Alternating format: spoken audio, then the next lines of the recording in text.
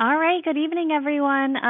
My name is Monica Lawrence. I'm one of the faculty members of the University of Virginia, and I'd like to welcome you to tonight's Clinical Immunology Society Case Conference webinar, which is hosted by the Early Career Immunologists Committee of the CIS.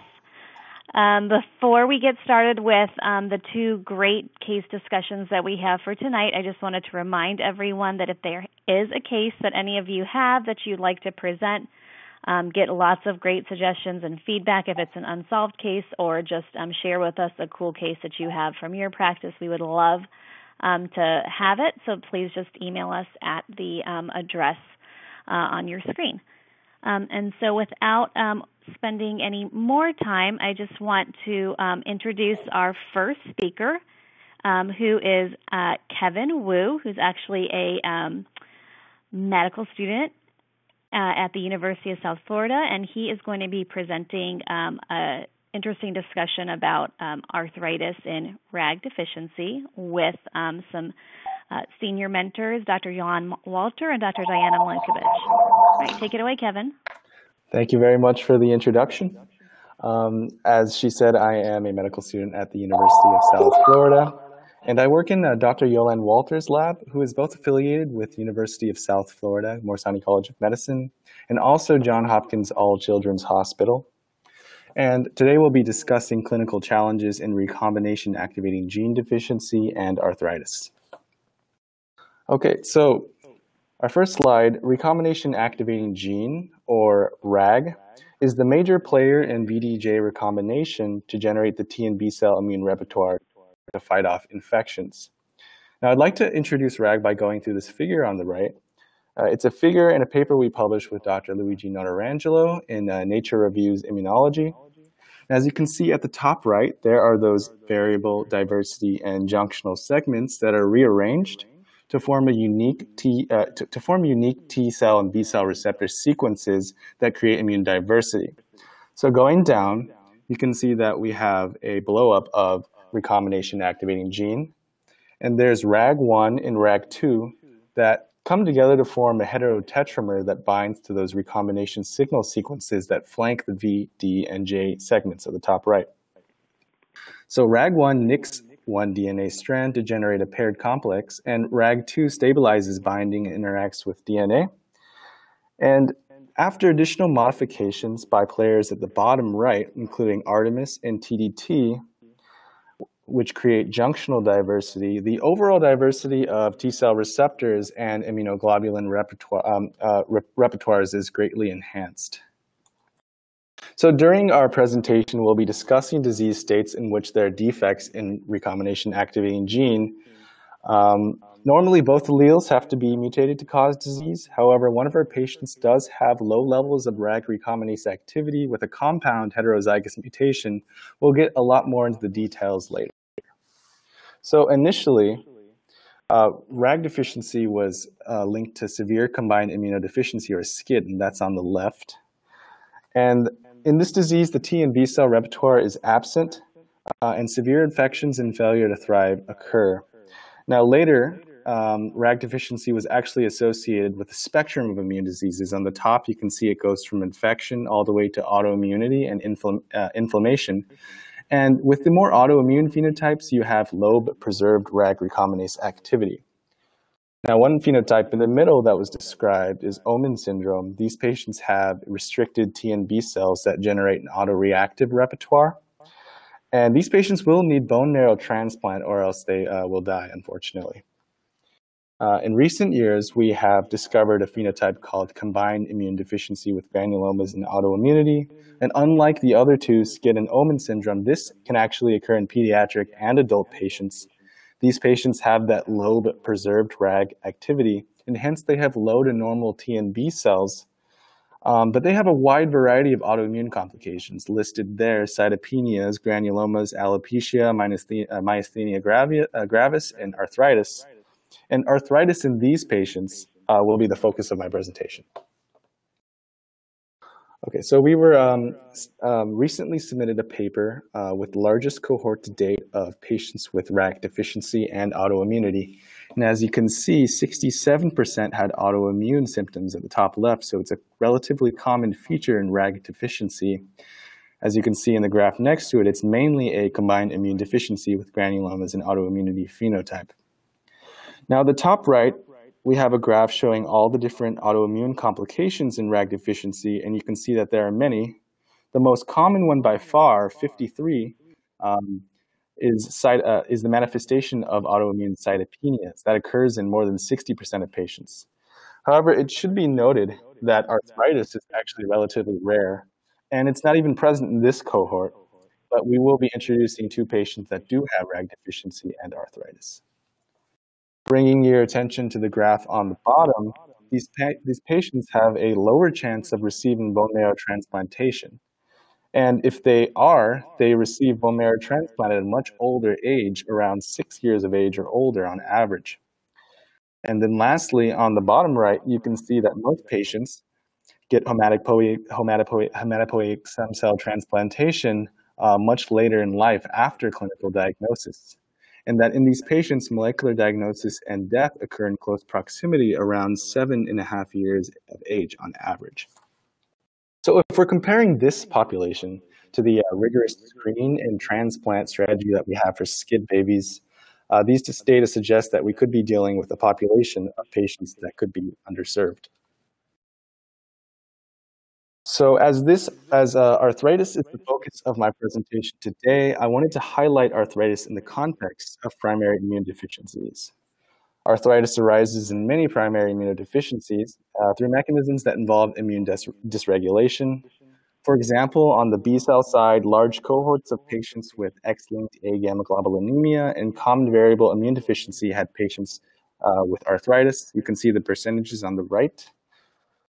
And on the bottom, T-cell regulatory pathology is also linked to arthritis in 3 major cohorts, including patients with LRBA deficiency, CTLA4 deficiency, and STAT3 gain-of-function mutations.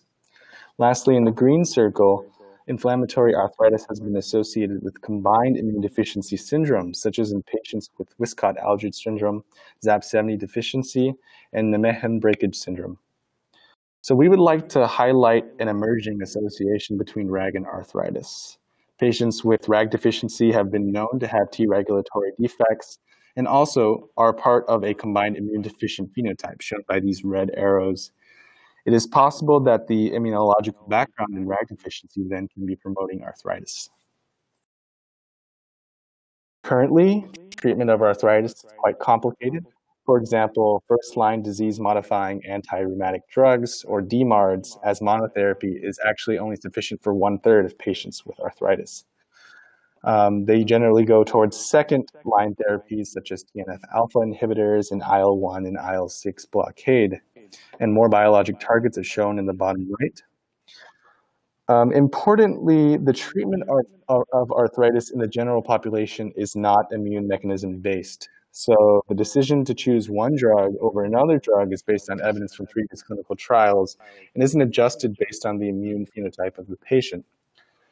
In contrast, in patients with primary immunodeficiencies, we need to balance the benefits of immunomodulating therapies, selecting this therapy, with the potential of increasing susceptibility to infection. So in this population, careful selection of therapy based on immune background is definitely needed. Our presentation will focus on 2 patients with RAG deficiency and arthritis complications, and these are from adult and pediatric populations. Patient A is a 39-year-old female from the United Kingdom. She was part of a very recent study on adults with RAG deficiency, and this study is novel because RAG deficiency in the first slide, as I said before, is associated it's usually a pediatric disease, but we're finding more and more that this can actually manifest in adults as well. Patient B is a 5-year-old female from Bulgaria and represents a pediatric case of this disease. So here's a figure showing patient A's clinical phenotype, and we'll start from left to right on the time, starting with her autoimmune symptoms in the her adolescent years, including vitiligo at age 20, and then alopecia later on, and she still needs to wear a wig for this, unfortunately, today. Later on in the light green, she developed chronic lung disease and bronchiectasis during this time. And then additional autoimmune diseases would emerge, such as myasthenia gravis and intermittent episodes of autoimmune hemolytic anemia. When we did phenotyping, or when the clinicians did phenotyping on this patient, it showed an IgG deficiency without a deficiency in IgM or IgA. So a diagnosis of probable combined variable immune deficiency was, or common variable immune deficiency was made at the top. And then at age 28 in the green, she presented with restriction in movement of joints. And a synovial fluid analysis was done, and that was negative for inflammatory cells. And a muscle biopsy confirmed that this was indeed macrophagic myofasciitis. She would continue to have joint pain, and at age 33, after multiple relapses, another synovial fluid analysis was repeated on her right knee, and this demonstrated inflammatory cells, supporting the diagnosis in red of inflammatory arthritis. So going down to the treatment section, she was initially treated with methotrexate and steroids, and later on sulfasalazine was added, but this all had a suboptimal response at first. She was escalated to an anti-IL-1 and anti-TNF-alpha biologics. However, this continued to have a suboptimal response. And finally, at age 34, she was placed on tocilizumab. This is an anti-IL-6 biological agent, and this actually resulted in complete remission of her joint-related symptoms. And she has been in remission for the past 5 years after starting tocilizumab. More about tocilizumab later in this presentation. Patient A was enrolled in the 2018 Bridge study on genetic defects shortly after, and sequencing revealed a compound heterozygous RAG2 mutation. So I'll go ahead and explain that now. Here's a table of immunological data on patient A, and at the top left, you can see that she had a compound heterozygous RAG mutation, and this caused a RAG recombinase activity to be low but preserved. Going down the table, you can see that her phenotype was notable for progressive B cell loss and a very low fraction of naive T cells at 5%, which is much lower than normal. And this supports a general combined immune deficient phenotype. Other panels on the right revealed antibodies targeting acetylcholine receptor, skeletal muscle, and these were evidence of myasthenia gravis. And then also high levels of rheumatoid factor, which helped diagnose inflammatory arthritis in this patient. In addition, at the bottom left, antibodies targeting cytokines interferon alpha and IL-12 were also present. And we have a paper recently that shows that anti-interferon alpha can be pathognomonic for RAG deficiency and can be used as a biomarker to diagnose that.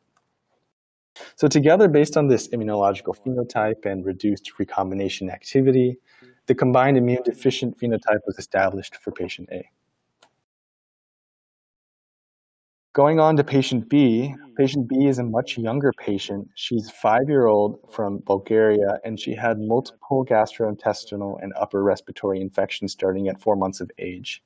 At 16 months of age, after an MMR vaccination, she was hospitalized with fever, rash, swelling of the legs and fingers, and at first there was a concern for Kawasaki's disease. However, the onset of arthritis symptoms and the presence of autoantibodies, for which I'll show later, made the clinicians concerned for systemic lupus erythematosus, for which she fulfilled WHO classification criteria for. And there was also concern for macrophagic activation syndrome. In her clinical history, she was finally diagnosed with macrophagic activation syndrome, and she was successfully treated with corticosteroids. Interestingly, her arthritis symptoms were also well controlled with steroids and first-line therapies like hydroxychloroquine. Her history of recurrent infections and hospitalizations raised suspicion for primary immune deficiency, so we did a workup, or the clinicians did a workup. And the first thing to note is at the top right, testing of the cord blood revealed T-cell receptor excision circles were undetectable at 0. This led her clinicians to search for SCID-related defects, and they revealed a RAG1 mutation with a very low recombination activity of 1.4%. Patient B had T and B cell lymphopenia and a low fraction of T cells of only naive T cells of only 3.6 to 5.8%. And this should be around 80% for normally for her age. She also has hypergammaglobulinemia, high IgG levels, indicative of her inflammatory symptoms. On the right, she has a broad autoantibody profile, including many antibodies associated with lupus, like anti-double-stranded DNA, and anti-cytokine antibodies are still pending on this patient. So overall, due to her mixed lupus and systemic juvenile idiopathic arthritis-like presentation, a diagnosis of Still's disease should be considered. It's a rare type of inflammatory arthritis that classically has fever, rash, and joint pain. And this can occur in pediatric patients. But overall, due to her immunological phenotype and reduced RAG recombination activity, we concluded that she has combined immunodeficiency phenotype. Okay, so when thinking about the significance of these two patient cases, we should consider what makes the arthritis in these patients different from typical arthritis. And for one, the clinical presentation is diverse, involving multiple autoimmune disorders. Contrary to one's intuition, the presence of multiple autoimmune disorders can be indicative of immune dysregulation, and that could be caused by primary immune deficiency. Clinicians should also pay attention to certain immunological lab values when treating arthritis. A low fraction of naive T cells can easily be investigated for using flow cytometry, and low levels could be indicative of a combined immune deficiency. Specifically, the presence of anti-cytokine antibodies such as anti-interferon alpha can narrow down the diagnosis down to RAG deficiency, and we've shown that this can be a biomarker for RAG deficiency. Lastly, arthritis can respond to treatment differently and underlying immune disorders. Patient A was refractory to treatment, and patient B developed lupus-related syndrome. So patients with RAG deficiency and arthritis may be more refractory to treatment and have higher risk of infection after treatment. Similarly, we observed that autoimmune cytopenias in our cohort of RAG deficient patients were more severe and more refractory to treatment as well. So there are some parallels in the literature. As reviewed before, patient A experienced remarkable recovery in her arthritis after starting tocilizumab that causes an anti-IL-6 blockade.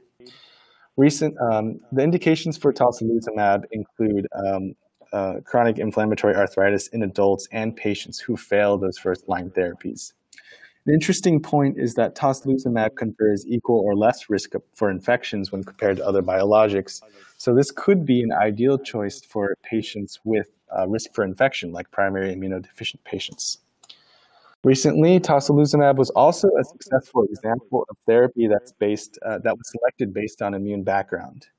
So in one of these studies, they showed that IL-6 is one of the primary cytokines that utilizes STAT3 for signal transduction. And in a cohort of patients with primary immunodeficiency and STAT3 gain-of-function mutations, one patient also had arthritis that was refractory to all treatment. And upon starting tocilizumab, a complete remission of arthritis occurred that was similar to what happened in our patient. So the role and source of IL-6 in our RAG patients is unclear, but as our patient also experienced this remission after IL-6 treatment, there might be some implication on treatment options. Patient B also had a systemic form of inflammation that could be IL-6 responsive if it recurs in the future as well. So we suggest that the IL-6 pathway should be better defined in RAG deficiency to be able to pursue it as a possible treatment option in the future. Alternatively, other mechanisms of immune dysregulation in RAG deficiency also overlap with arthritis pathogenesis and could be evaluated. For example, Dr. Henderson in the Notarangelo group showed that when Tregs were sampled from the joints of arthritis patients, they were found to have an abnormal Treg repertoire. And also Rowe with Notarangelo group showed that RAG deficient patients had abnormal T regulatory cell repertoires. So therefore, abnormal regulatory T cells could be a source promoting autoimmunity, such as arthritis in RAG deficient patients. So what can we learn from the cases presented today? Our first reported case was a lupus SLE patient with refractory erosive arthritis that had low receptor editing and a pathogenic heterozygous RAG deficiency. We have added to these two with two new cases of RAG deficiency with rheumatic complications. Case A was a bona fide rheumatoid arthritis in an adult, and case B was a mild arthritis in a 5-year-old with systemic MAS and lupus-like presentation. Tocilizumab was successful in treating case A, raising the possibility that IL-6 might be driving the inflammation in this disease. So to sum it up, our major takeaway is that clinicians should taking care of patients with chronic arthritis and other atypical conditions should consider exploring for underlying immune abnormalities such as RAG deficiency, especially when arthritis occurs in combination with many other autoimmune disorders. Okay, so that concludes my lecture portion of the series, so we can move on to discussion now. Thank you for your attention during this time. Thanks, Kevin. That was wonderful. Before we move on to the remarks by Kevin's senior mentors, Dr. Walter and Dr. Milojevic, I would like to invite any attendees who have questions or who have comments to just go ahead and send them through on the attendee chat, and then we can get our senior discussants and Kevin's thoughts on those. But while you guys are sending in your questions, I'll let Dr. Walter or whoever would like to go ahead first. So, Kevin, great job. And we are very excited to share this study with you because we felt it was an atypical presentation for RAG deficiency, but also eye-opening with the response to tocilizumab. So I don't know how many of the attendees are rheumatologists, but we are really eager to hear their thoughts on it. And Dr. Milojevic is here with us today, who is the chief of rheumatology in our hospital. So I'm going to let her to reflect a little bit on this information. Yes. This is Diana Milojevic, and I'm a rheumatologist. And I'll start with the last paragraph of Kevin's presentation, that clinicians taking care of patients with chronic arthritis and other atypical conditions should consider exploring for underlying immune abnormalities. Rheumatologists usually come from the clinical part of patients' presentations. And really what's important for us is to know typical chronic arthritis presentations. We know that typical arthritis in lupus is very different from arthritis found in juvenile idiopathic arthritis or rheumatoid arthritis seropositive, which goes with erosions, as opposed to seronegative arthritis. And those are, again, very different from what we call systemic onset juvenile idiopathic arthritis or Still's disease in adults. So for us, whenever we see atypical clinical presentation, I think we always think that there may be something else going on. It is very, for example, unusual to find many autoimmune manifestations in a child with typical juvenile idiopathic arthritis. So the question, however, in my mind is how much of laboratory screening should we be doing at the very beginning when we see these patients? And I don't think that's a standard of practice. And I think these cases will be very instructive in that sense, basically reminding the clinicians that if they find more than what they expect in a typical presentation of childhood arthritis, that we should be exploring further and moving away from impression or past knowledge that immune deficiencies present with the history of repeated infections. We now see that these patients can present late and can present with dominant autoimmune manifestations. So just following up on very quickly on Diana's comments, we have seen with these two cases that one of the patients, patient A, had low immunoglobulins before immunotherapy, but patient B, who had an earlier onset disease and even lower recombination activity, had very high immunoglobulin levels. So just checking basic immunoglobulin levels will not help the clinicians. I truly believe in checking naive memory and memory T-cell compartments and the ratio, and my fellows are probably laughing because they know that we want to test it on many of our patients. But it's a very easy test, CD45RA-RO, and it can take you far in picking out patients who have combined immunodeficient background.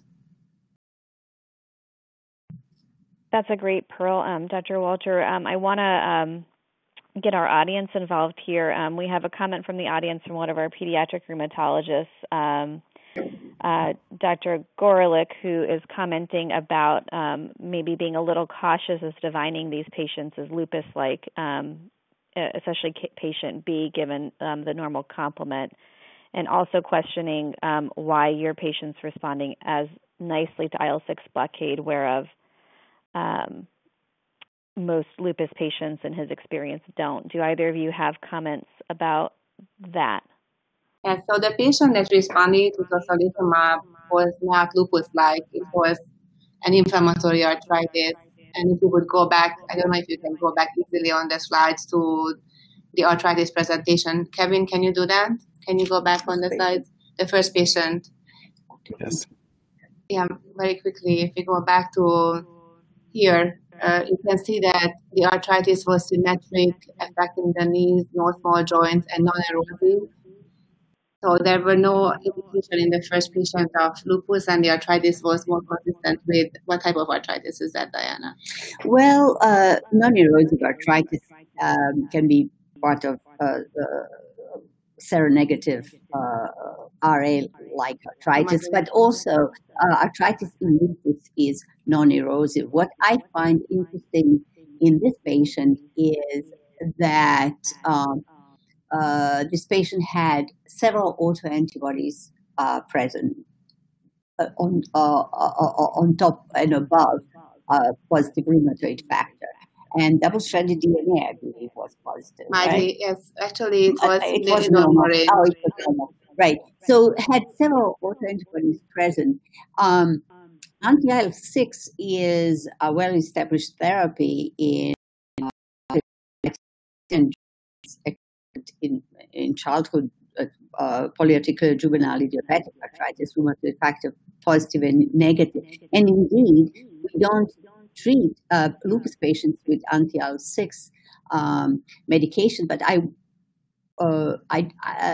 think this is what I find interesting here, is that all these autoimmune manifestations, such as autoimmune hemolytic anemia, which we find very frequently associated with lupus, in this patient suggest kind of lupus-like picture, but this patient obviously responded well to anti-IL-6 patient. I don't think that we understand why. I think lupus-like was just basically clinical impression. Yeah. And I agree with Dr. Mark Gorelick, as he's mentioning that these patients are very unique, so we can't really label them. Yeah. And we agree with that it's a very mixed mishmash, and maybe that's what could be an eye-opening presentation to the rheumatologist, that they're really not fitting into the typical boxes to consider a different disease. Dr. Walter, before we run out of time, I want to get to Victoria's question because it's one I have too, which is where, other than, is your lab running anti-interferon alpha assays, or do you know other labs that run that? And how good of a screening tool have you found that to be? So there are several laboratories in the United States that run anti-cytokine antibodies. Steve Holland and his team has CLIA-approved testing for anti-interferon gamma and some of the other interferon antibodies. So you can definitely contact with them if you want to do it on clinical grounds. We have seen at last CIS that there's a group at National Jewish who is interested in doing these assays. And we also do it in our laboratory. So any of these teams can be contacted if you are interested, and we can test these antibodies for you. Perfect. Okay, well, unless there's other last points that anyone wants to make, I want to make sure we get to our second case. So I'll give it just a minute. But if there are questions from attendees, if you can leave them in the chat box, I'm sure our presenters would be more than happy to chat back and forth with you about it. But in the interest of time, I think I'll probably just thank all of you for presenting. That is a fascinating story, and I'm sure there's a lot more to develop from it. So thanks so much. Yeah, thank you very much. It was a pleasure. Thank you. All right, and so then we're going to move on and kind of keeping the theme of unusual presentations of immune deficiency. We have a case presented by Dr. Yasmin Khan from Vanderbilt on the humoral side of Digeorge syndrome. And her senior mentor is Dr. Lisa Kobrynski. So go ahead.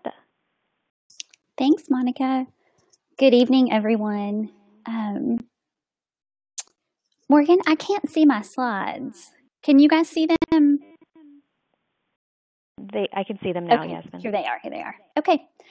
So this case is not at all a diagnostic dilemma, but it has been a little bit of sort of a treatment dilemma for me. And so I hope that everyone will have thoughts on how to move forward. So our patient is a 4-year-old female with 22q11.2 deletion syndrome, also known as Digeorge syndrome, which was confirmed by FISH analysis at birth. She's currently admitted for treatment of pneumonia. We were consulted to come and see her during her hospital admission. At that time, it was her third admission in that calendar year, and it was only July. Her previous admission was in the PICU, requiring some increased respiratory support with CPAP, and that was in May, so a little more than 2 months prior. When we interviewed her mom, she said, she's had so many diagnoses of pneumonia. I think this is probably number 17. Most of them have been chest x-ray confirmed. She's also had multiple ear infections. And even the previous winter, she'd been diagnosed with flu 4 times, had multiple upper and lower respiratory tract infections, multiple ear infections. And her mom estimated that she's on antibiotics at least monthly the entire year round, sometimes twice a month during the winter. Her past medical history is really significant, for Digeorge. She had tetralogy of Fallot with pulmonary stenosis, had a complete repair at age 2 months. She really didn't have any history of hypocalcemia. She was on calcium supplementation for a short time after she had cardiac surgery as an infant. She's had frequent infections, as I mentioned previously. She has some of the speech delay and behavioral issues that can be common in patients with Digeorge. And she has had PE tubes twice and both times had adenoidectomy. Her social history is pretty unremarkable. She lives with both parents and 2 older siblings that are both in high school. She's in pre-K, planning to start kindergarten in the fall, and lives in a non-smoking home with no pets. She is on ranitidine for acid suppression, on Flovent 2 puffs twice a day, and currently on ceftriaxone for treatment of presumed community-acquired pneumonia. She doesn't have any exciting family history. Her mom gets frequent sinus infections. Both her parents were tested, but neither have the mutation that the patient inherited. Her 2 older siblings are healthy, and she has no known family members with immunodeficiency. On her previous admission, she got hooked up with our pulmonary team, and they started her on some low-dose inhaled corticosteroid to think about whether or not she has sort of an asthma phenotype, and if treating that would help her pneumonia frequency. She had a swallow study that was negative for aspiration, but they put her on ranitidine for possible reflux component to her sort of chronic wet-sounding cough. She had been lost to follow-up to our clinic, but had been seen in the Digeorge specialty clinic at CHOP a little bit earlier that month and had a great laboratory evaluation then. But looking back in our chart, we knew that at birth she had a normal T-cell count, and then again at age 3. She was seen again in our clinic at age 3, not for immunology follow-up, but for allergy evaluation to think about if that was part of her frequent infections. So her lab evaluation at CHOP showed that she had pretty normal T-cell counts. You can see her CD3 count was almost 2,000. CD4 count was about 1,100 with a normal CD45 RO and RA distribution. She had a normal CD8 count, normal CD19, 20, and NK cells. Her hematocrit was 34.7, her white count was 4.3, and her platelets were a little low at 75. That was unusual for her and normalized on subsequent checks. Her IgG was 427. Her age-adjusted reference ranges are in the parentheses next to the her levels. So her IgG was low, her IgM was low, and IgA was normal. She had some vaccine titers drawn as well, and she had 3 out of 14 serotypes of strep pneumo that were tested that were protected. 11 of these were found in Prevnar 13, which she had received, although her vaccination history was incomplete. So overall, she had 22% protected, or just of the ones in Prevnar, 27% protected.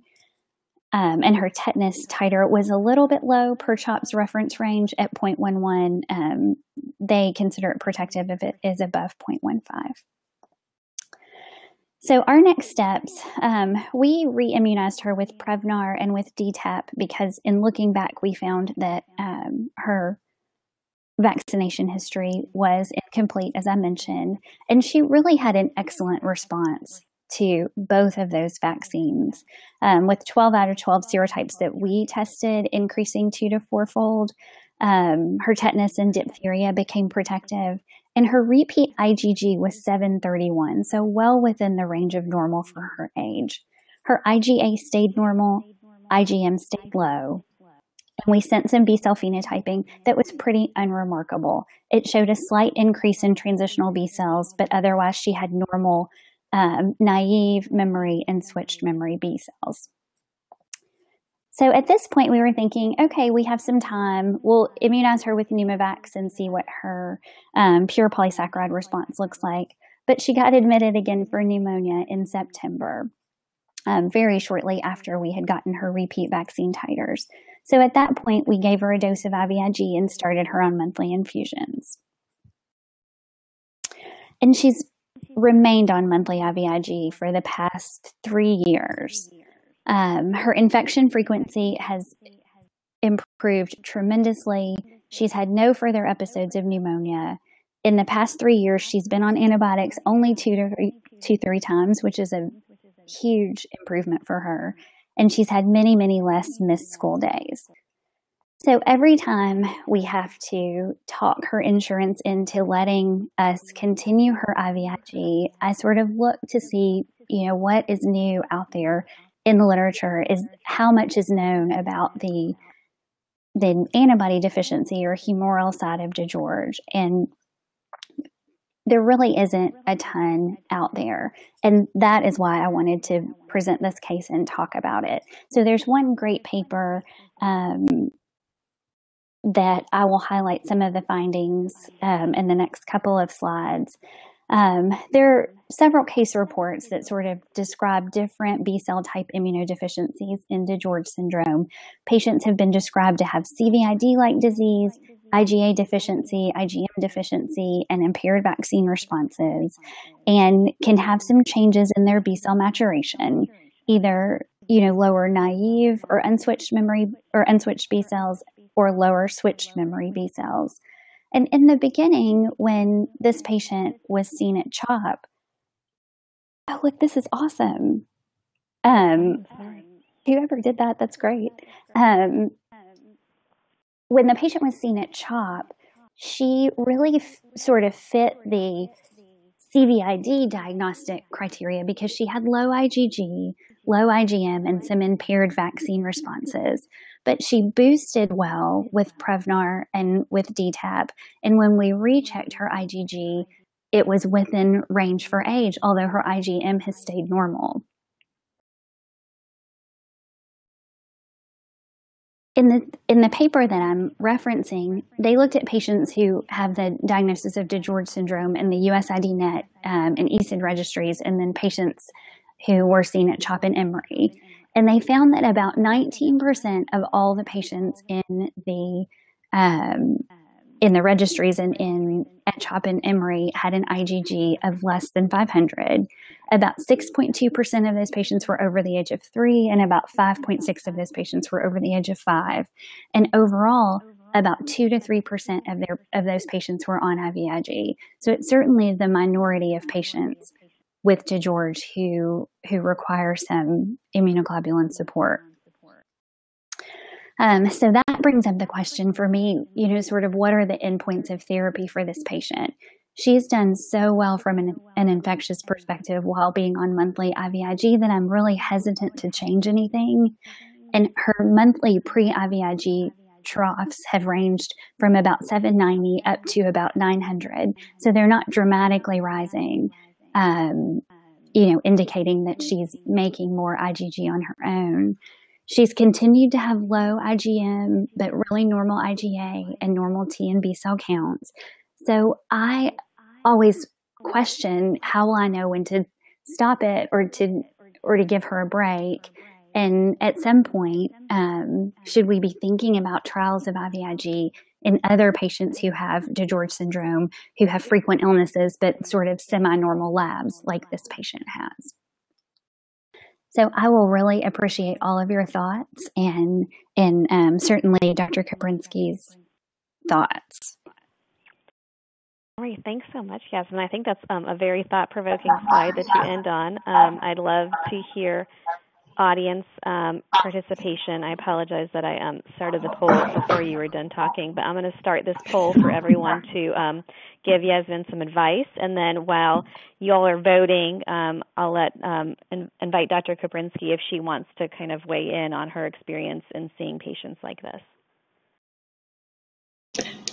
Thank you, and thank you, Yasmin, for a nice illustrative case of some of the difficulties that we find in these patients. And now, as you know, this is a very heterogeneous syndrome, and of course you see kids with all sorts of problems, various congenital defects, as well as differences in immunity. And of course, one of the problems here is that the degree of T-cell deficiency in no way correlates with this problem with antibody deficiencies. And we know that their immune defects appear to be much more broader and more subtle than what we've appreciated previously.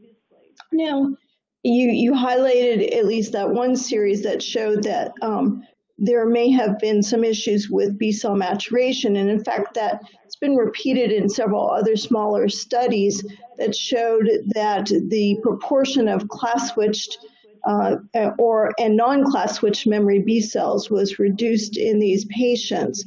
And I think that's an important point because we often don't do flow cytometry looking for specific B cell maturation markers. And that may be helpful sometimes when you have normal or near normal immunoglobulins.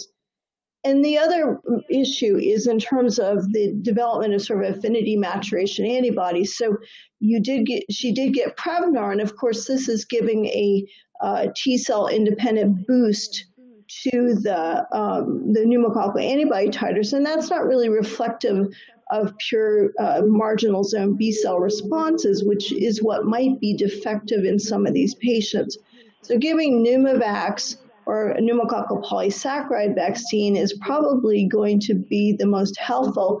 However, we've noted in a number of our patients that they may make good initial responses to a boost with the polysaccharide vaccine, but they don't hang on to those antibodies. So in 12 months, they have dropped their antibody titer to non-protective levels, which speaks a little bit to the affinity maturation of their B cell pool, and maybe that is partly responsible for some of the increased infections that we see in some of these patients. So in your case, you did the things that we would normally recommend, which is getting a good idea of what her infections are, but also ruling out other underlying issues. So we know that in Digeorge syndrome, they frequently have sinus infections, ear infections, and many of those we ascribe to anatomic abnormalities. And she had tubes placed, and that probably helped with the ears. And you did a swallowing study, and that ruled out aspiration, which can also be an issue because some of these kids will have problems with swallowing as well. And so when you rule out those other features, then you do have to think about, well, what else is going on potentially that could cause her to have pneumonias. And of course, we always have to rule out other things like reactive airway disease, but also any sort of airway malformations, which are not as frequent in 22q deletion syndrome, but can be seen. And so we would generally recommend getting a CT scan of the chest to make sure we don't have any of those underlying abnormalities. But that being said, once you rule out underlying abnormalities and other reasons for them to have those illnesses, then you have to decide, well, how am I going to manage this kid? And granted, she was relatively young when she presented. She was 3 years of age. And so we've seen this in other children who don't have Digeorge syndrome. For example, children who have trisomy 21 or have CHARGE syndrome. And so there might be some commonality there, and that maybe they also have a similar problem in maturation of their B cells, in that when they're younger, they are more susceptible to infection, and then it frequently gets better as they get older. So speaking in large regard to your final questions is, well, what do you do with this child after she's done really well in a trial of IVIG? The issue is we don't know how long they're really going to need it for. And I think we take our cue from what we do with other kids who seem to have maturational problems in their B cells, who get much better on gamma globulin, but then after 3-4 years, we start to give them a break and we take them off of it for a period of time and observe them. So in the scope of evaluating these patients, we treat them as any other child who presents to us with a possible humoral antibody deficiency, and doing the labs that were done, immunoglobulin specific antibody titers both pre and post vaccination, as well as a B cell phenotyping panel by flow cytometry. And then you have, if you see that there's an abnormality, obviously if they have primary hypogammaglobulinemia, well, then the issue is very clear. But if they do not, then you could do a trial of antibiotic prophylaxis, and that's been suggested in several series, and sometimes can be quite beneficial. And if that fails to improve their infections, then a trial of gamma globulin therapy is quite reasonable.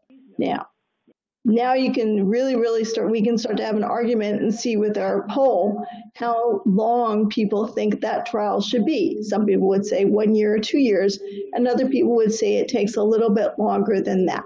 I personally like to see them get through kindergarten and first grade without many infections before I think about stopping the gamma globulin to see how they do. But that being said, just anecdotal experiences that some of the kids continue to need gamma globulin replacement up until 3rd, 4th, and 5th grade in order to be able to come off of it with reasonable success and not have frequent illnesses. And of course, all of this is mitigated on the precept that she doesn't have significant underlying lung damage from her recurrent pneumonias, which is always an issue. And so a CT scan of the chest is very important, because if one notes that the child has already developed bronchiectasis as a result of these pneumonias, then the treatment strategies have to be reassessed.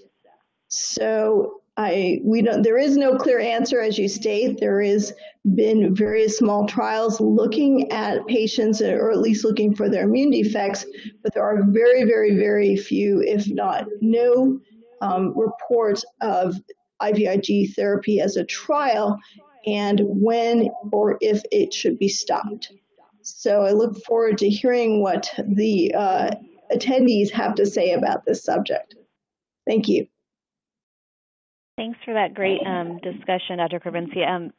I'll just comment that I think the questions and the thought process that you're kind of going through is exactly the same one that we go through all the time with patients with these milder humoral immune deficiencies. So I think even though we're talking about Digeorge here, the same thought process could probably apply to lots of different conditions. So I will start with the poll results, and then I'll ask the audience while I'm going through the poll results if anybody has a patient with 22q who they have on IVIG. Can you feel free to speak up and share with us what you did? Did you do it through kindergarten and first grade? Did you do a longer trial? Does anyone still have folks on it, and how are they doing? But while you're sharing that, Yasmin, your votes are for the majority of people want you to keep it going. Okay, great. So 15% say to continue indefinitely, 54% say continue until she's a bit older, and then 31% wants you to stop in the spring, but no one wants you to stop now. So hopefully that will help a little bit. I think there's one question. It looks like Dr. Fatima Khan is asking us, do I have subclasses? And I do not. We only had a total IgG. What were you thinking with that, Dr. or Fatima? Were you thinking about subclass deficiency with potential specific antibody deficiency, or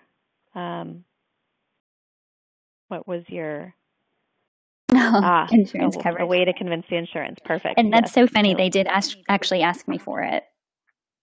Yeah, I will say that the literature does not support that there is evidence of subclass deficiencies. I think there was one IgA deficient patient who had an IgG2 subclass deficiency that was associated in only one series of patients out of Europe.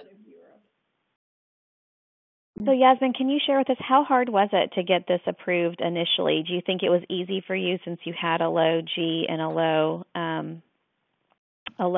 You just called it did you call it CVID, or what did you call this? I called it hypogam. Just general hypogammaglobulinemia. And it did not get approved at first, and it ended up needing sort of a peer-to-peer and then an appeal. Because their argument was patients with Digeorge have T-cell deficiency, not B-cell deficiency. So it took a little bit of work, but ultimately it got approved. And then her frequency of hospitalization has improved so much that has helped our repeat discussions. Okay. Does anyone, I'm not seeing anything in the audience from anyone else that has experience with this in any of their 22 Qs. So kind of in keeping with what you were saying, maybe there's not enough literature, not enough it's not thought of enough. But Carl Yu wants to know, why aren't we calling it specific antibody deficiency given the low tetanus and pneumococcal antibody response? I didn't call it that because by the time we were giving her IVIG, she had conjugate boosters and had boosted really well. And so I figured that they would request those records and see that she had normal responses. Mm-hmm. Mm-hmm. So this is Dr. Kobrynski. I would just say that in general, in these patients, you can boost them with Pneumovax, which will give you a boost even in the Prevnar serotypes, which is not reflective of specific polysaccharide or B-cell or T-cell independent B-cell responses, but it will give you at least a boost to those serotypes, but it will also allow you to look at the other serotypes, and you can measure all 23 serotype-specific antibodies, which sometimes can be helpful when you're trying to show that there is some specific antibody defect here. Yeah, and then another thing that I like to do, I don't know how many people in the audience have adopted the typhi polysaccharide vaccine, but the Salmonella and typhi vaccine is something that I've been using in my practice for folks who are already on immunoglobulin replacement because the titers aren't present in, at least in U.S. Immunoglobulin products, and so you can test their response while on treatment. And so one suggestion I might make is if you could get that approved at your institute, then you could try, in terms of knowing when to stop, you could consider vaccinating her, and if she had a normal response, feeling a little bit better about her ability to mount a polysaccharide response at least. Right, that's a good thought. Can I ask you where you get the salmonella typhi vaccine from? Because most pediatricians would not carry that. We order it and we stock it, and it's about $115 per vaccine. But the insurance frequently does not cover it, and so we just warn patients up front that with the university markup, they're going to pay about $200 out of pocket for the vaccine, and then we send the titers to the Medical College of Wisconsin lab to Jack Rudis and James Verbsky's lab. Does their insurance typically cover the titer portion or none of it? I've been doing it for about 2 years. I have not heard a patient say that they have not gotten that paid for, and I've gotten insurances to pay for IVIG based on that. I just call it anti-polysaccharide antibody deficiency. I don't necessarily clarify which vaccine I use because I don't want to confuse them. Carl also wants to know, could this be an antibody half-life problem, kind of like the memory phenotype of specific antibody deficiency, even though I know that's controversial? So what are your all's thoughts about this in your patient? So it's difficult to measure to show that that's exactly what the problem is here. Now, there was one paper several years ago by Tony Bonilla and his people looking at avidity maturation of these antibodies, suggesting that maybe there were differences in the antibodies that are produced by the conjugate vaccine versus the polysaccharide vaccine. But that's not been studied in larger groups, and I don't know that anybody has looked at that in terms of the half-life of the antibodies to the vaccine. We know in general that the polysaccharide antibodies that are generated by the polysaccharide vaccine are not as long-lived as those generated by the conjugate vaccine, and that's expected because of the T-cell help that you have for the conjugate vaccines. Normally we tell people you can give a Pneumovax every 3 to 5 years, which is different from our conjugate vaccines where generally 10 years and you expect to continue to see antibodies. But in young kids, even with the conjugate vaccine, the antibodies frequently wane by the time they're 4 or 5 years of age. So, it may not hold as true in younger kids. Mm-hmm.